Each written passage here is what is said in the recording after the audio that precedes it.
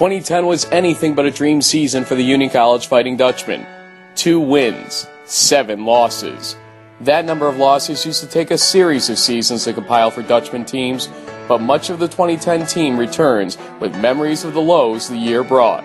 Senior quarterback Drew Connolly remembers and promises fans that 2010 was the exception to the rule, not the norm. So 2-7 no more? Never again. With a fresh schedule, including a rare Week 1 game, the Dutchmen look to start the 2011 season with a bang, facing an opponent they haven't seen since 1996 in the ECAC Bowl games.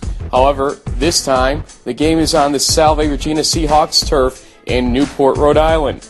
Boasting one of the most complex and strongest defenses in Division III football, can the Seahawks start their season with a signature win, or will the Dutchmen break their own 6-game losing streak? Find out next, here on Moon Radio, 1160 AM WABY Mechanicville.